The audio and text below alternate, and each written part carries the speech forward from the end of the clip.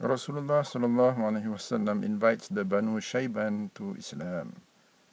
Hadhrat Ali bin Abi Taalib radiallahu anhu says, when Allah commanded His Nabi s.a.w. to present himself to the Arab tribes, Rasulullah s.a.w. left for Mina with me and Hadhrat Abu Bakr radiallahu anhu. When we reached a gathering of Arabs, Hadhrat Abu Bakr radiallahu anhu would approach them first and greet them. Hadhrat Abu Bakr radiallahu anhu was always one to take the initiative and was extremely proficient in his knowledge of each Arab tribe's lineage. He asked the people, "Where are you people from?" They replied, "From the Rabee'ah tribe." He then asked, "From which family of the Rabee'ah tribe?" Hadhrat Ali radiallahu anhu then continues the lengthy narration until he reached the words, "We then reached a gathering filled with an air of respect where there sat several elders of high status and eminence." Hadhrat Abu Bakr radiallahu anhu was always one to take the initiative, so he approached them and greeted them. When he asked them where they came from, they replied that they were from the Banu Shaybaan bin Taalib tribe. Hadhrat Abu Bakr radiallahu anhu then turned to Rasulullah s.a.w. and said, "May my parents be sacrificed for you. There are none more respectable in their tribe than these men." Among them were Mafruq bin Amr, Hani bin Qabisa, Muthanna bin Haritha, and Nu'man bin Sharik. The closest to Hadhrat Abu Bakr radiallahu anhu from them was Mafruq bin Amr, who was also the most eloquent speaker from among the tribe. He wore 2 locks of hair that fell on his chest, and he sat closest to Hadhrat Abu Bakr radiallahu anhu.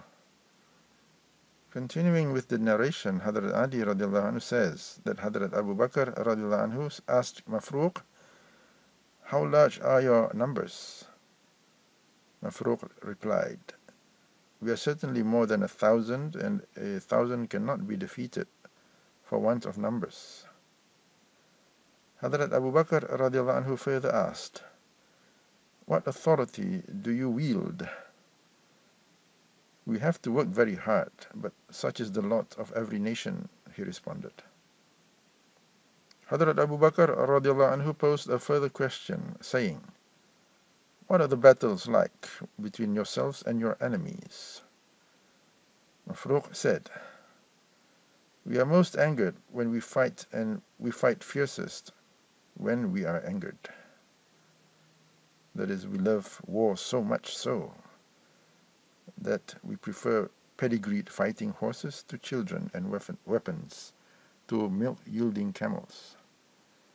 All help is from Allah, who sometimes grants victory to us and sometimes allows others to be victorious over us. Are you not from the Quraysh?" Hadhrat Abu Bakr radiallahu anhu said, "What if we were told that the Quraysh have the Rasul of Allah and that this is him?" Mafruq said, "The news has already reached us that he claims to be Allah's Rasul." Mafruq then turned to Rasulullah s.a.w. and said, "To what are you calling, O brother of the Quraysh?" Rasulullah s.a.w. then stepped forward and sat down. Hadhrat Abu Bakr radiallahu anhu stood up and shaded Rasulullah s.a.w. with his clothing. Rasulullah s.a.w. said, "I call you to testify that there is none worthy of worship but the one Allah, and to testify that I am the Rasul of Allah. I am also asking you to grant me asylum, to protect me and to assist me so that I may convey that message with which Allah has commanded me to pass on, because the Quraysh have joined forces against the deen of Allah. They have rejected His Rasul, have satisfied themselves with falsehood instead of the truth. But Allah is independent, worthy of all praise." To this, Mafruq asked further, "What else are you calling us towards, O brother of the Quraysh?" To this, Rasulullah s.a.w. recited the following verse of the Quran, Mahfum. Say, draw closer. I shall recite to you the things that your Rabb has forbidden you. These are that you do not ascribe any partner to him, and that you be kind towards your parents. Allah has also commanded that you do not kill or abort your children for fear of poverty, that is, fearing that you will become poor by providing for them. We provide for you and for them as well, even though you may be poor. And Allah commands that you do not draw near to immoral acts that may be open and secret. And Allah commands further that you do not murder a soul which Allah has forbidden except with a right that permits you to kill him. Those who may be lawfully executed are married adulterers, murderers, and male murtadeen. These are the things that Allah has emphatically commanded you, so that you may understand, that is, obey, and approach, that is, use or invest the wealth of the orphan who is in your care, only in a favorable, that is, fair or profitable manner, until he reaches maturity. And in addition to all these commands, give full measure and weight in fairness when you trade with people.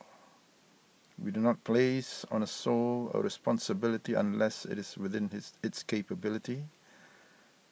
Adopt justice when you speak, that is, pass judgment, even though it be your relative for whom or against whom you judge. And fulfill the pledge of Allah to worship Him alone.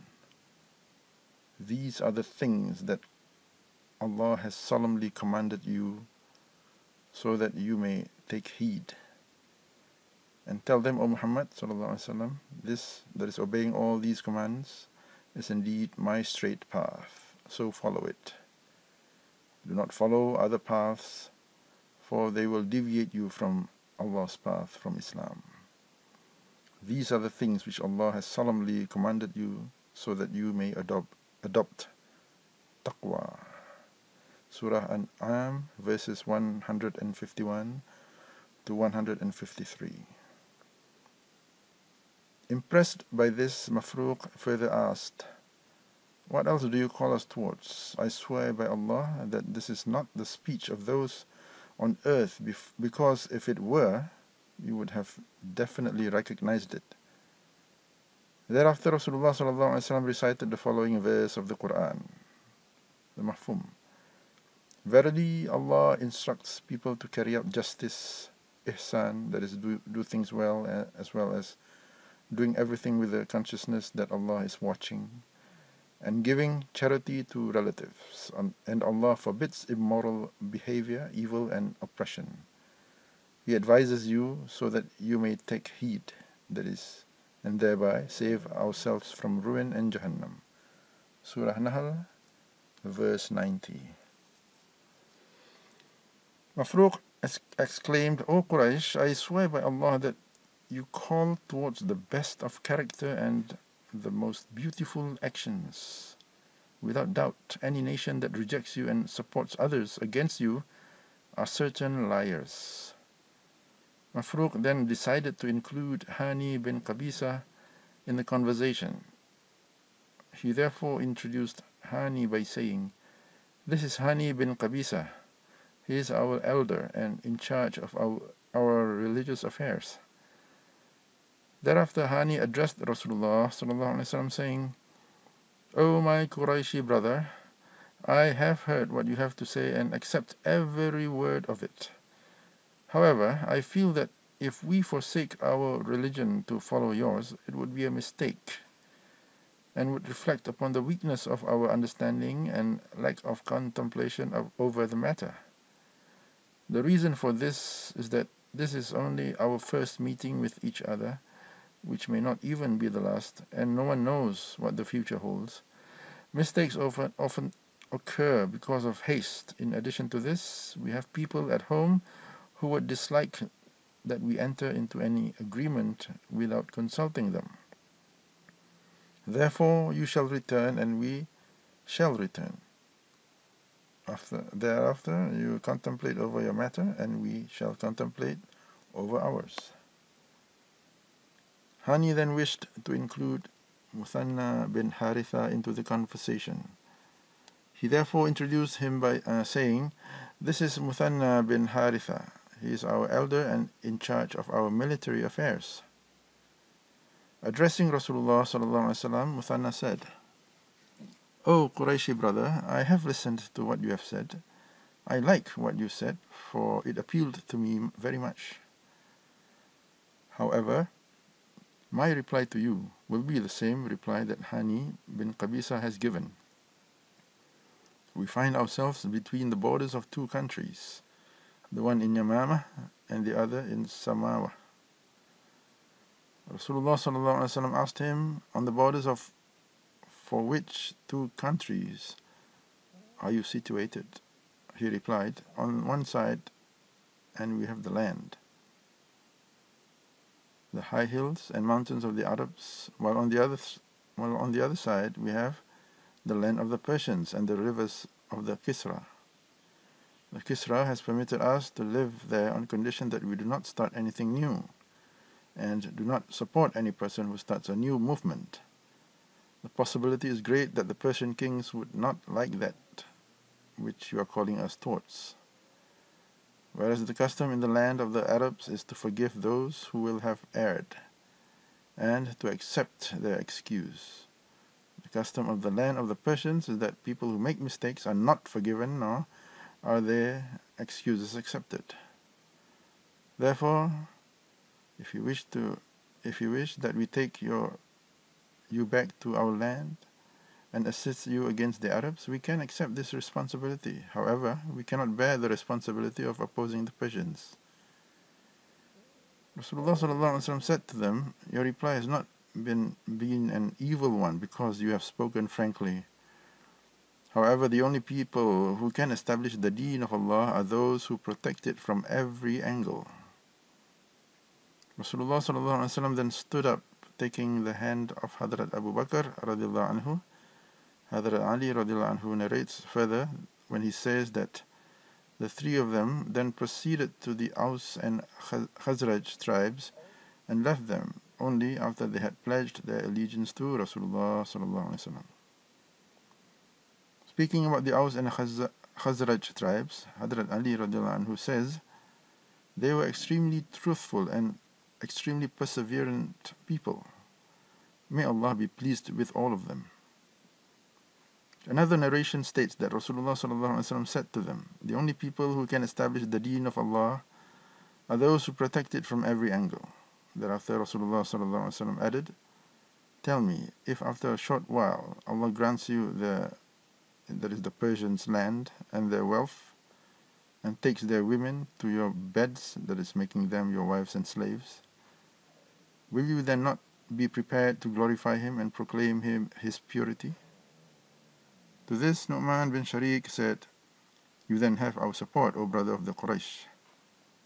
Rasulullah s.a.w then recited the verse, the mafhum, "O Nabi s.a.w, we have certainly sent you as a witness, a carrier of good news to the mu'mineen that they will enjoy Jannah, a warner to the kuffar that they will suffer the punishment of Jahannam if they do not accept Iman, and as a caller to Allah by His command and as an illuminating lantern." Hadhrat Ali radiallahu anhu says, Rasulullah s.a.w then stood up, taking the hand of Hadhrat Abu Bakr radiallahu anhu. He turned to us and said, "O Ali, how excellent are the manners of the Arabs even during the time of ignorance. How noble are they. It is because of this they protect each other in the life of this world." The three of them then proceeded to the Aus and Khazraj tribes and left them only after they had pledged their allegiance to Rasulullah s.a.w. Hadhrat Ali radiallahu anhu says, "They, the Aus and Khazraj tribes, were extremely truthful and extremely perseverant people. Rasulullah s.a.w was happy with that Hadhrat Abu Bakr radiallahu anhu possessed so much knowledge about the lineage of the Arabs. Not much time had elapsed afterwards when Rasulullah s.a.w came to his companions and said, "Praise Allah abundantly, because today the Banu Rabee'ah, that is amongst whom were the Banu Shaybaan tribe, have defeated the Persians. They have killed the Persian leaders and annihilated their armies. Allah has assisted them because of me." Another narration explains this further by stating that when the soldiers of the Banu Rabee'ah met the Persian army at a place called Qurakir, which was close to the Euphrates River, they used the name of Muhammad s.a.w. as their code word, because of which Allah granted them victory. After this battle, the Banu Rabee'ah entered the fold of Islam.